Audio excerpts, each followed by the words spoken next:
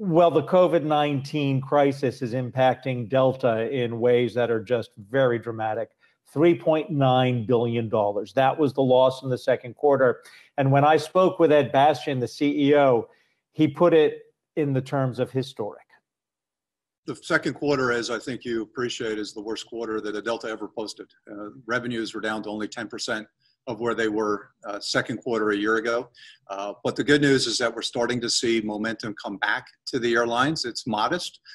We went from April, where we're only flying about 5% of our normal customer load, to today we're carrying somewhere around 20% of our normal customer traffic. And as a result of that, we've been able to significantly reduce the amount of cash burn that we were having over the course of the quarter. In fact, the cash burn was down to $27 million. Are you still aiming for zero by the end of the year? We are. It's unpredictable. This is a tough environment. We said at the start of the crisis that the recovery is going to be very choppy, and indeed it was. The month of June was good. We saw a lot of momentum build over the course of June, but as we've seen the virus spike in the back end of June and the first half of July, air travel has stalled. I'd say it hasn't gone backwards, but it's stalled. When you say it's stalled, I know that there was a plan to add flights. I think it was 1,000 July, 1,000 in August. Now it's just 1,000 by the end of August. Do you see any ability to increase the number of flights? And the reason I ask you that is a Raymond James analyst put out a note in which they said, although flight and Florida beach search trends have stalled, daily domestic flight searches are still inching up. That would seem like a good indicator, but is it on the scale you would need? Well, I think we're seeing, as I mentioned, it's going to be very choppy. You're going to see some regions of the country that are going to be going backwards. You're going to see some that are going to be forward. And I think everyone is very sensitive to what's happening with the health conditions and the virus in the individual regions. So we have the capacity to add as we need, or pull the flights down as we need. We've built a very dynamic schedule here to be able to make certain the demand we're seeing in the market matches up to the capacity we're offering. This summer, we're at 25% as an indication. So we've got a lot of planes if we need to add more. You've got 40,000 plus employees on voluntary leave. The question a lot of those people, I would imagine, have furloughs. Can you avoid furloughs October 1st? We're doing our very best to avoid furloughs. We can't make any commitments given the unpredictability and the choppiness of the recovery. But our team, our people are doing an amazing job. The month of July, for example, we had 35,000 people out without pay voluntarily, and we've been running that level for the last several months. And we're just closing this month an early retirement offer for all of our people, where we to date have over 17,000 people that have signed up. So it's about 20% of the company has signed up to depart. At the end of the day, after October 1st, would you have the necessary liquidity? Because I know at the end of the quarter you had $15.7 billion, but could you continue to have the voluntary leave program and still pay for people's health benefits, even though they wouldn't be getting salary?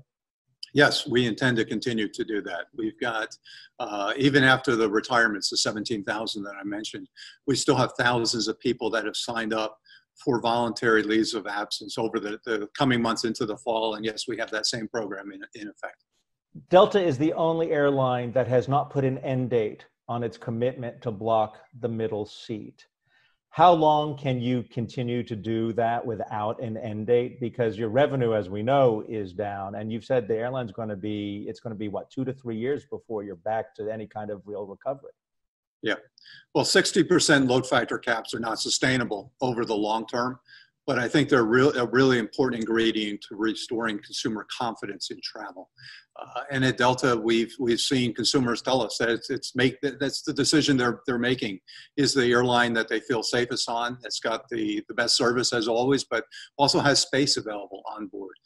I don't know how long it's going to continue, but I think it will continue until consumers are starting to feel more confident about their travel experience before we start putting people in middle seats. How do you get we, the flying public, to understand it's very safe?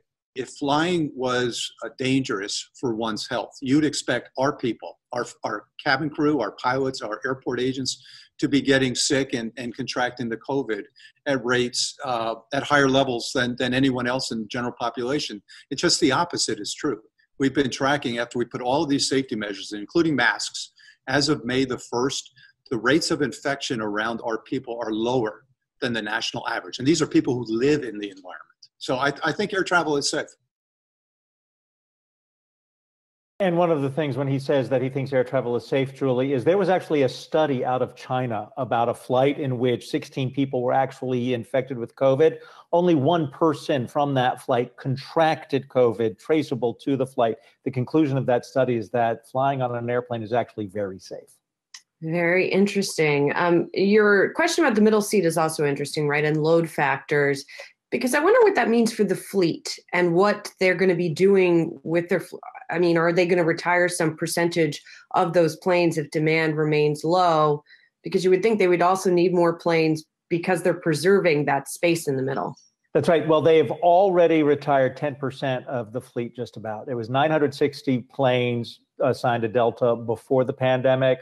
They are completely putting out of service forever. Their MD-88s, their MD-90s, their 777s, and their 737-700s. So far, they've retired permanently about 100 planes, with more to go. The bottom line is that Delta is going to be a smaller airline post-pandemic, even when they hit that 2 or 3 year recovery, than they were going into this. And a lot of it is because the business passenger, the business component of the airline model, of the business model, it's gone.